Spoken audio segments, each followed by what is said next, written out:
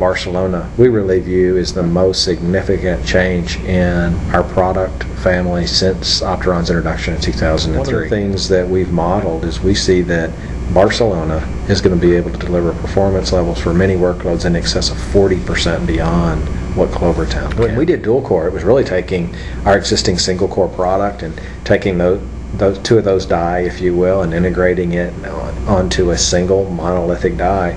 But it was the same core, right? And with quad core, we're not just taking two of our dual core products that are out in the market today and bringing them and integrating them onto a single piece of silicon and saying, now we got a monolithic quad core.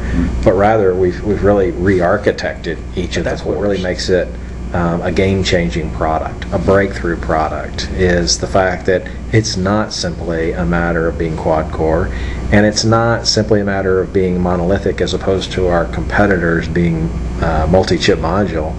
The real difference here is in the fact that it also includes a transition in the process technology as well as a significant microarchitectural enhancement. Everybody understands, if you went out and did a survey, everybody would kind of get it that, well, Intel does this multi-chip module thing and AMD's going to do this monolithic and integrate it together. What people don't understand is, for example, that our FPU is going to be increased from 64 bits per core to 128 bits. So instead of having a dual core product with two 64-bit FPUs, now all of a sudden you get four 128-bit FPUs. So dramatic performance improvement that'll be accomplished. What we're finding is that more and more of even the commercial workloads outside of the HPC community are utilizing floating point code more often, and so they're benefiting more than has historically been. These additional floating point capabilities will really provide a significant benefit to a large portion of our users.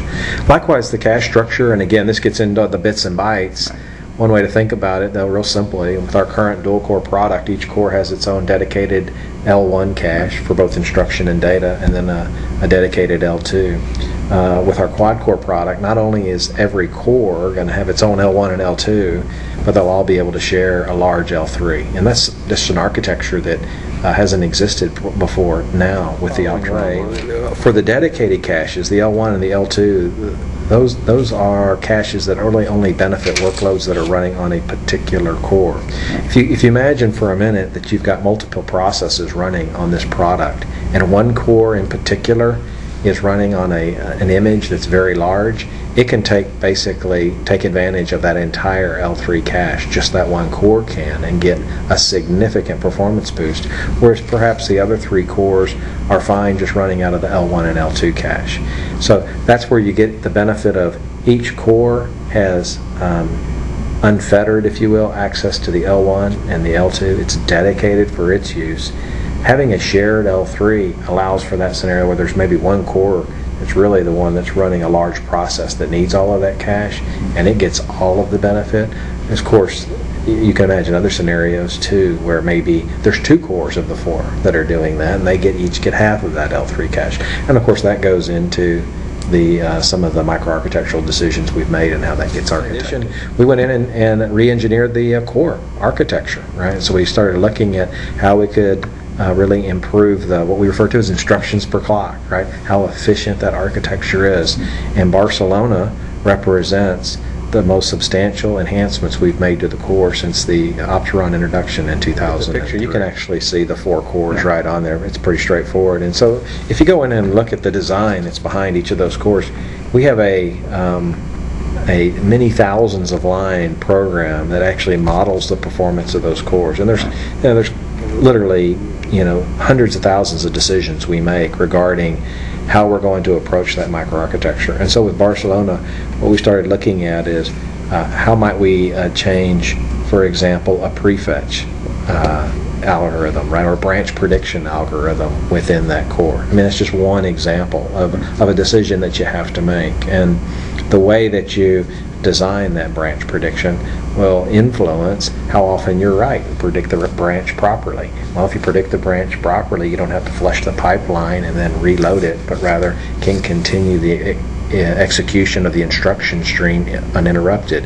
And that plays out by improving your IPC, or instructions per clock. So there are literally hundreds of small tweaks, if you will, like that all taken together represent a substantial redesign of the core. Now, we didn't go all the way back, and I don't think it would be well advised to go back and say, well, we're going to completely re-architect the whole pipeline. Right? It wasn't that sort of thing, and we don't think that was really even merited or appropriate. But short of that, we looked at everything in terms of, because we learned an awful lot about this core, right, as we've analyzed it being a product since 2003. And so we had a pretty good idea of some things we could make to significantly improve it. And this was Barcelona was a great opportunity to do that. Not just because of quad core again, but because of the transition to 65 benefits. All the benefits that you see on this page actually are relevant for dual core as much as they are for quad core. And so we're committed to delivering not just the industry's best quad core solutions, but we believe that for certain workloads, having higher frequency dual core within the same power envelope is actually a better solution. And so we will leverage these product benefits to do that. For those workloads that can efficiently take advantage of all 4 cores, they're always going to benefit by having a slight reduction in frequency, but 4 cores rather than just 2 cores running at a slightly higher frequency. But what we find is for many workloads, we certainly saw a tremendously quick adoption going from single core to dual core. We think it'll actually be a bit slower going from dual core to quad core, because there are certain workloads that they get from 1 to 2 very easily, but going from 2 to 4 runs a bit is going to be a bit of a challenge in terms of all the software implications of that, right? So there'll be certain workloads that are inherently threaded to 2 cores, but not as much so to 4, and those would be the ones that would be great candidates for a dual core solution. Now, if you look at the server space, though, what you can say is for the majority of the workloads, they're going to benefit from that quad core solution. So we expect, just like we saw on dual core, in the aggregate, a very quick transition from dual core to quad core. Suffice it to say, though, it's 2007, we're still selling a lot of single core products, right? So, you know, again, it's not one of those things where everybody goes to 100%. All those things that Barcelona represents, that 65 nanometer technology, all of those microarchitectural improvements, the direct connect architecture in the context of a quad core, right, that can really feed a direct connect architecture where memory attaches directly to that processor, can really feed all 4 of those cores. We see Barcelona is just going to really reopen that gap against our competitor and establish us as the clear winner. One of the questions I get is, well, why do you think they're not going to be able to respond to Barcelona just like they did, say, Rev F? And I think the answer is pretty straightforward. If you look at Barcelona and compared to the competition, there are a couple of fundamental statements you just haven't heard them make. One is they haven't really given any short or medium term timelines for when they're going to address the problem of their front side bus architecture.